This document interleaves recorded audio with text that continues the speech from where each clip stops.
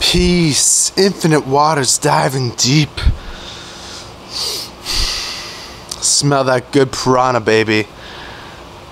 We're out here in nature. I love his videos.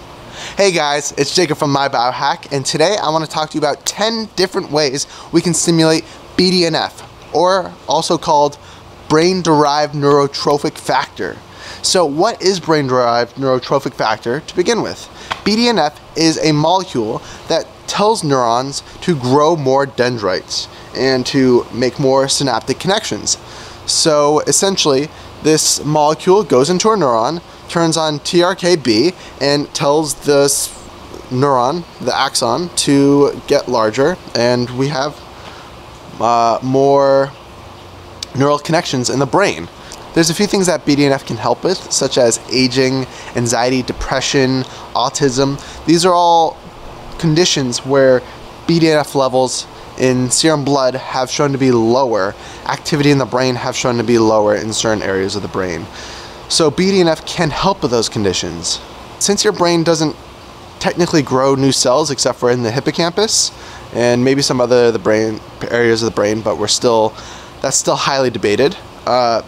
The brain still needs to make new connections. It's neuroplastic, meaning that it can change throughout your whole life, from being a baby to before you die. Brains for children are way more neuroplastic than they are when you hit 24, 25, and especially older, but you can still change it. You can still entrain the brain to become more plastic with BDNF. And I'll have other videos about nerve growth factor and GDNF, glial-derived neurotrophic factor, and a few other ones like MANF. So with BDNF, we can stimulate it in a few different ways. So let's go over 10 different ways. The first way, and my favorite way, is exercise. So strength training, so resistance training, lifting weights, getting really heavy weights and pushing them to your max really stimulates this. It also helps with blood flow and a few other things like bone density. High intensity interval training, which is really good for heart rate variability, stimulates BDNF. And they do it in different areas of the brain as well. BDNF with resistance training increases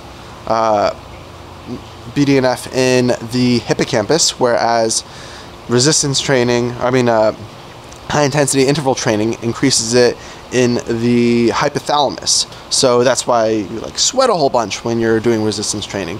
Not just the heart rate variability going up and down, but it is working directly on the hypothalamus, which helps you recover from some autonomic dysfunctions.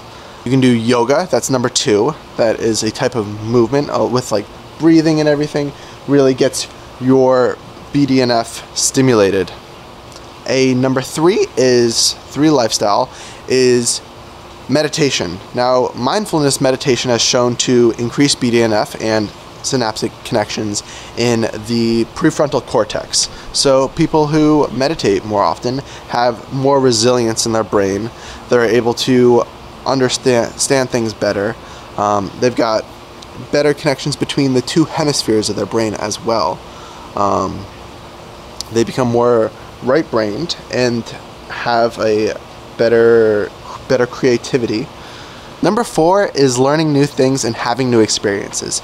So if you learn something, if you create a new memory for something, your brain needs to create those neuronal pathways. So BDNF is really important for doing that. And if you do it in healthy ways, such as learning something that helps you bring you towards your goal, or having a great experience with a friend or a loved one, is very healthy for you, versus having a traumatic event, dying of a loved one, etc., etc., getting in fights with people. We want to stay away from that, because we don't want to stimulate BDNF for negative things. We want to stimulate it for positive things that will help you get towards your goal. Number 5 is actually 2 different ways to increase BDNF. One is caloric restriction, and the other is fasting. Now, caloric restriction reduces the amount of calories, while fasting reduces the calories in general, and you're stimulating burning of fat, which stimulates the production of ketones. So going into ketosis as well, being on a ketogenic diet, can also stimulate BDNF, and BDNF directly can go be created through ketones getting into the brain. Number 6 is getting cold. So if you can get chilly, there's 2 ways to do this. You can get mildly cold, which can stimulate your brain and create BDNF, but another way that you can do this is get really cold, like ice plunges or an ice bath. And this stimulates a molecule called irisin, which can also stimulate BDNF. Irisin is actually stimulated in exercise as well. So number 1 would also be irisin stimulation through exercise. But number 6, getting cold, ice plunges. That can also increase endorphins and just feeling good all overall. Number 7 is sleep. So if you sleep, you can create new neuronal connections. So when they say study something before going to bed, you create something called long-term potentiation, and through that mechanism you can create longer memories. They stay in your brain for longer, and so when you wake up, that's the thing that you learned the previous night, you know now, and it's ingrained in your brain. Number 8 is chewing. So really simple, you could chew gum, you could chew food, you don't even have to eat it, but when you're chewing gum, you're stimulating BDNF through leptin and ghrelin. You're creating formations in your brain to focus, and so that's why people will chew gum while they're studying for tests and exams, because you're releasing BDNF and you can create these neuronal pathways to remember those memories better, or the textbook that you're reading better. Number 9 is getting sunlight on your body and in your brain. So there's 2 ways that this can happen, that you increase BDNF. One is the blue light, the stimulation from the sun, works on your eyes and stimulates dopamine, which causes the suprachiasmatic to work its magic, but also creates BDNF. It's a stimulant, just like coffee is a stimulant. So if you go into the sun, you can create BDNF and you can learn things better. A majority of my posts that I've written on mybiohack.com have been while I was sitting in the sun, because it stimulates the growth and I was able to learn what I was writing even faster.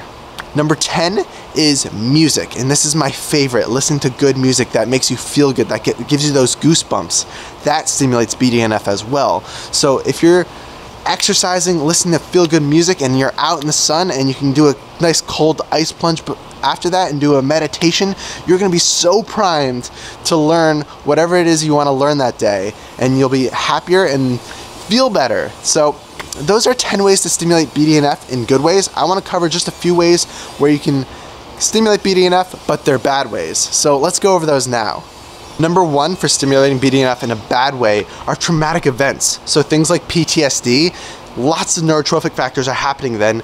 Remember 9/11 or when JFK died. I wasn't alive, but those are some examples that BDNF was highly stimulated and you're able to remember exactly where you were when that happened. So BDNF can be stimulated that way, but those aren't the greatest ways. Another way is sleep deprivation. So mild sleep deprivation, staying up all night, can stimulate BDNF, and that's why some people may do better on tests right after staying up all night, but they may also be on stimulants to keep them awake all night. So that's not good for you in the long term. That's not healthy. Hypoxia is number 3, which can also stimulate BDNF, and it's not that great to deprive your cells of oxygen unless you're doing resistance training and building up lactate and things like that. So those are 3 things to stay away from. I would also like to include stress reduction, helps with BDNF. So chronic stress, or cortisol and stress hormones, cause reduction of the hippocampus. So you're not going to create long-term memories as well. So if you've noticed, if you've been chronically stressed for a long time, you're not going to be able to remember what you've done that day. So meditation is great for that, and so is all these other ways to stimulate BDNF. So I do hope this video was helpful for you. If you liked it, click the like button. If you want to see more videos like this, things like nerve growth factor, MANF, GDNF, I'll have videos in the future, or you can check out their posts on mybiohack.com. But if you want to see more videos like this, subscribe and stay beautiful.